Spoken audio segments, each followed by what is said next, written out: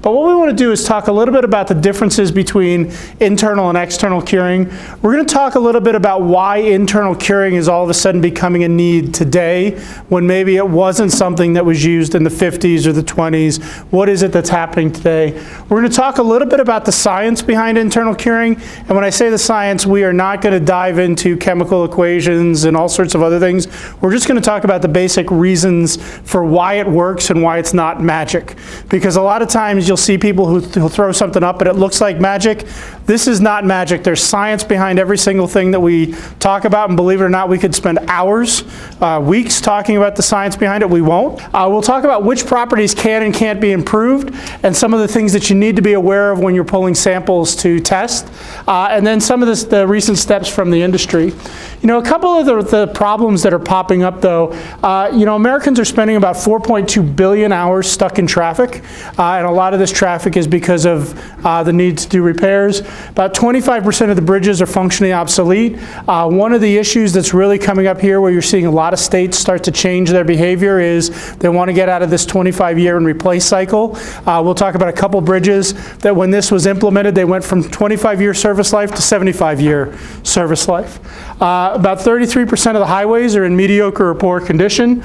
We have enormous amounts of cracked and spalling concrete and enormous amounts of corroding reinforcing steel. So the real opportunities here are that we want to reduce unwanted cracking, and if anybody knows where they want cracking, there's lots of people who can do that work. All right, we want to try to reduce the unwanted cracking that's out there. We also believe that there's a lot of opportunities where this can improve construction schedule. Right, so whether it's not putting on external curing, whether it's reducing that curing time, there's some real benefits there. Huge impacts when we come to repair materials and patches, and really this can also help with other issues like thermal cracking at early ages because it reduces a lot of the stresses that are building up in the overall system. I think the one thing that's really crucial that we talk about is this is really a value-added product. This is something that is going to give you more bang for the buck than conventional concrete. It's actually going to enable you to do things that you can do that you can't do with conventional concrete. And because it's providing value, that's a real discussion to have with the people that are using it. That if you're trying to sell the material, it's a value-added material, so there should be some value added to the person who's producing it as well. So the real issue here is concrete can be easily damaged when it's placed if it's not treated properly. We want to maintain the appropriate temperatures and moistures for the first few weeks, and this is going to help substantially to do that. But the whole idea behind curing, and I'm maybe going to give you a little secret here, what we're going to talk about is just curing 101.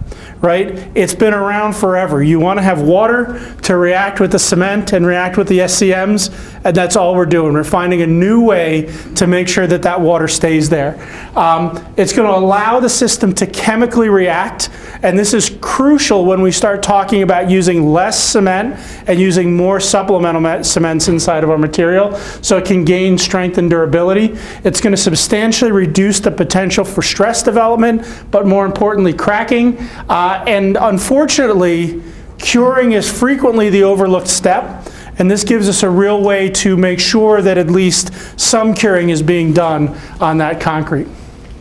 Right? Now, we'll talk a little bit about external curing.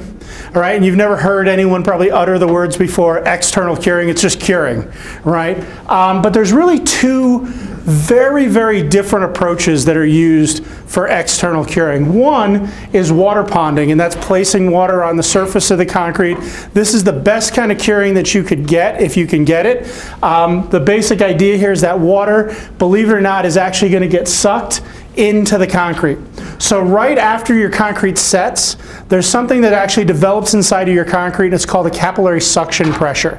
All right, so basically you'll notice that when you finish a concrete slab, you'll notice that at some point that shiny surface goes away, right? And a lot of people say, well, that's because the bleed water evaporated. That's nonsense. It's not because the bleed water evaporated.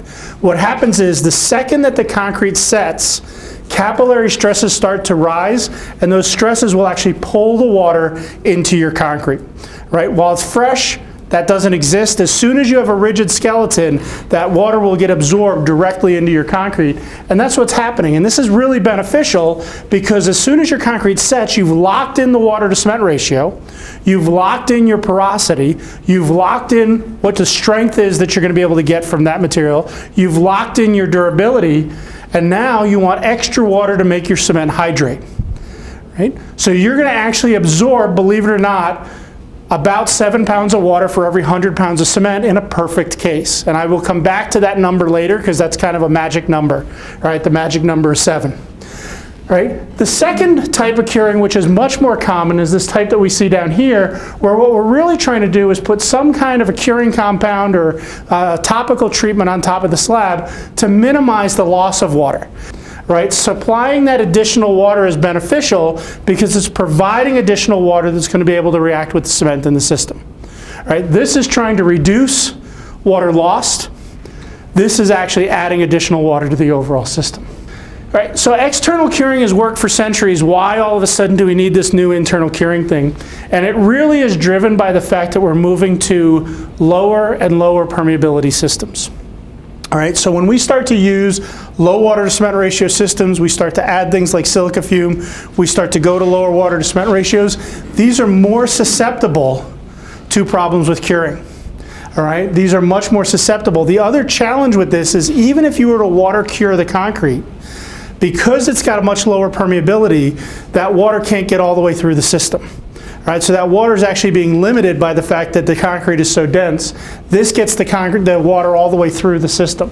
Right? So we're not limiting the water movement. And then the other issue here is when you use a supplemental cement, whether it's a slag, clay is now the rage of the age, silica fume, fly ashes, all of these materials are going to actually take longer to hydrate than Portland cement. So we want to make sure that moisture sticks around to participate in that hydration. Internal curing is nothing more than the process of doing external curing, but from the inside of the concrete. So the basic idea here is we could think about this as a concrete where the dark spots are our aggregates.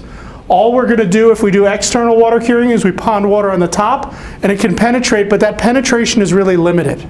And in a lot of higher performance concretes, that water gets about 1 inch or 2 inches into the concrete. That's about it.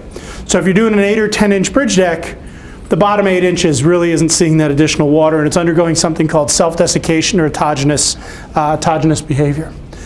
The real trick with internal curing is you replace some of your normal aggregates with aggregates that have holes. And those holes are going to act as a reservoir for that curing water. Now the trick here is when the system is fluid, water stays in those holes. So you get a lower water to cement ratio because that water isn't in the matrix. Once the system sets, that water can come out and can start to hydrate more of that cementitious matrix. And the goal is you get these aggregates spaced closely enough that you essentially get a good coverage throughout the system. So believe it or not, we spent about 2 years figuring out how close do the aggregates need to be. And a good rule of thumb is if you use sand, lightweight aggregate, it works. All right, so that's 2 years in a nutshell. All right, and if you want that 2 years relived, I'm happy to take you through the papers and the calculations, but basically sand works better than coarse aggregate because the particles are more uniformly spaced. All right, so I'm not going to go through all the background here, but there's really 2 ways that water is tied up in the system at early ages. Water either leaves the system due to drying, or water is actually consumed by hydration itself, resulting in self-desiccation. And I'm not going to go through all the background on this, but this is pretty well-established scientific literature that says if I have cement and I have water, I get reacted stuff, but the system actually wants to shrink a little bit, right? And this happens in everybody's concrete every single day. Right? And I've had people who've argued and they said, no, my cement doesn't do that. If your cement doesn't do that, it's not hydrating. So the real issue here, all right, and this was discovered a little over 100 years ago by a guy named Le Chatelier.